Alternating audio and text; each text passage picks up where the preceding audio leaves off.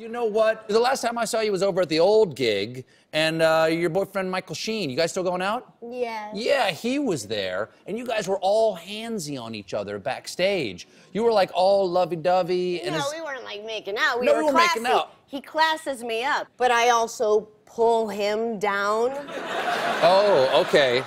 So I'm a comedian, and I'll think of funny tweets, and you know, I said I wrote a funny tweet about my boyfriend, but I wasn't thinking like people would assume I was talking about him, because I thought of a funny tweet and I needed to make it about my boyfriend. I said, my boyfriend named his penis.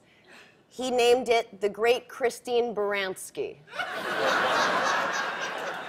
And a few weeks later, I was reading the news, AKA Us Weekly, and there was a piece about Michael Sheen has named his penis the Great Christine Baranski. Wow. And I showed it to him, and he just kind of stewed, and then all that came out of his mouth was, I played Henry V.